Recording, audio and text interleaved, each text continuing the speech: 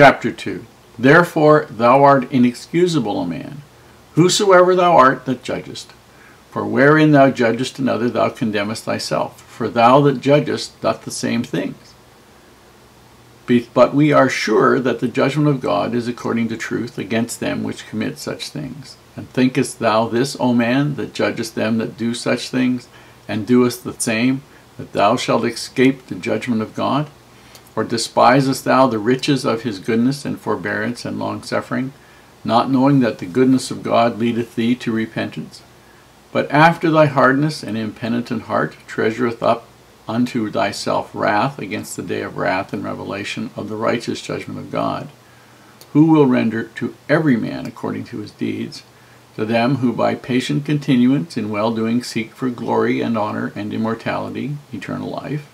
But unto them that are contentious, and do not obey the truth, but obey unrighteousness, indignation and wrath. Tribulation and anguish upon every soul of man that doeth evil, of the Jew first, and also the Gentile. But glory, honor, and peace to every man that worketh good, to the Jew first, and also to the Gentile. For there is no respecters of persons with God. For as many as have sinned without law shall also perish without law. And as many as have sinned in the law shall be judged by the law. For not the hearers of the law are just before God, but the doers of the law shall be justified. For when the Gentiles, which have not the law, do by nature the things contained in the law, these, having not the law, are a law unto themselves, which shew the work of the law written in their hearts, their conscience also bearing witness, and their thoughts the mean while accusing or else excusing one another. In the day when God shall judge the secrets of men by Jesus Christ according to my gospel, behold, thou art called a Jew, and retest in the law, and restest in the law, and makest thy boast in God, and knowest his will, and approvest the things that are more excellent, being instructed out of the law, and art confident that thou thyself art a guide of the blind, a light of them which are in darkness, an instructor of the foolish, a teacher of babes, and hast the form of knowledge and of truth in the law. Thou therefore which teachest another, teachest thou not thyself? Thou that preachest a man should not steal, dost thou steal? Thou that sayest a man should not commit adultery, dost thou commit adultery? Thou that abhorrest idols, dost thou commit sacrilege? Thou that makest the boast of the law, through breaking the law dishonorest thou God? For the name of God is blasphemed among the Gentiles through you, as it is written. Your circumcision verily profiteth, if thou keep the law. But if thou be a breaker of the law, thy circumcision is made uncircumcision. Therefore, if the uncircumcision keep the righteousness of the law, shall not his uncircumcision be counted for circumcision? And shall not uncircumcision, which is by nature, if it fulfill the law, judge thee, who by the letter and circumcision dost transgress the law? For he is not a Jew, which is one outwardly, neither is that circumcision, which is outward in the flesh. But he is a Jew, which is one inwardly, and circumcision is that of the heart, in the spirit, and not in the letter, whose praise is not of men, but of God. Here in chapter 2, he talks about a number of things, but a lot of it has to do with what was obviously a problem in the Roman churches, the city of Rome churches. And that was people judging one another for things that really didn't make any great difference at all. We know that there was really a judgment on a problem because those people who were the Jews, who had converted to Christianity, really had the belief that in order that you couldn't just become from a Gentile to being a Christian. First you had to go from being a Gentile to being a fully observant Jew. And then once you were circumcised, once you had lived the laws of sacrifice and all the rest of those Jewish laws, then you could become a Christian. And Paul was basically telling them, guys, that isn't the way it is. So in verse 1 he says, For wherein thou judgest another, thou condemnest thyself. For thou that judgest doth the same things.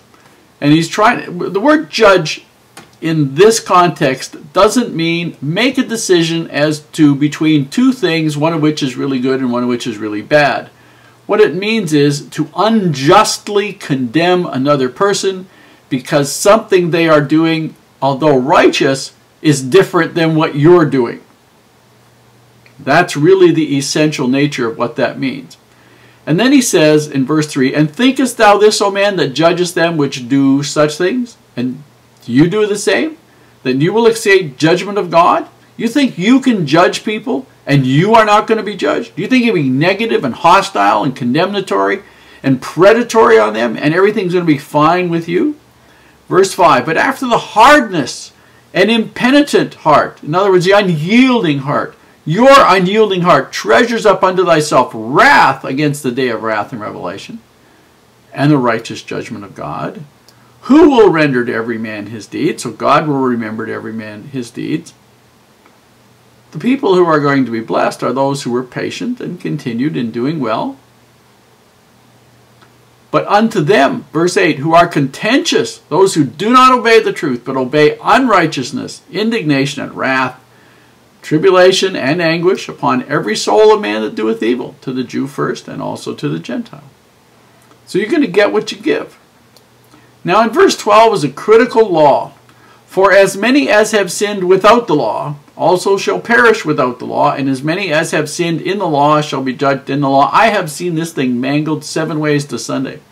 What it means is, if you do not have the law of God, in other words, if you grew up in a place where there was no understanding of who God was, who Jesus was, what the laws were, how to live together, then when you died, you would be judged by the laws you had been taught in the culture where you were. And those of us who have lived with the higher law, the law of Jesus Christ, an understanding of service and all the commandments, we are going to be judged by that law. That's exactly what that means. In verse 15, it says, it talks about those who, in verse 14 is talking about the Gentiles, which do not have the law.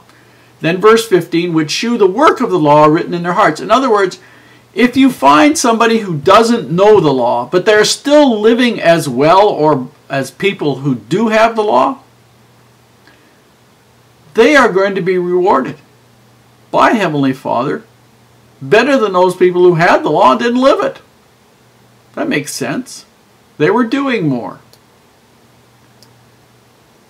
And knowest his will, verse 18, and approvest the things that are more excellent, being instructed out of the law. Interesting. Verse 18, verse 17, I should have go back to there. Behold, thou art called a Jew. In other words, these people he was talking to primarily at this point in time in the epistle were Jews. And makest thy boast of God. Oh, well, I'm a descendant of Abraham. We're wonderful. We are called. We are really blessed. And you know his will. And you approve the things that are more excellent because you are instructed from the law. That's basically what it says. You are instructed from the law. Okay? And art confident that thou thyself art a guide to the blind. You know what to do. A light to them which are in darkness. Thou, and then verse 21, thou therefore which teachest another, don't you also teach yourself? You that preach to a man that he should not steal, do thou steal? Thou which sayest a man should not commit adultery, do you commit adultery? Thou that abhorrest idols, do you teach people? Do thou commit sacrilege? Do you worship idols? Thou that makest thy boast of the law, do you break the law and dishonor God? Here's the interesting thing. For the name of God is blasphemed among the Gentiles. The Gentiles mock the God of the Jews and the Christians because the Jews and the Christians do not live as is written. That's his accusation against them.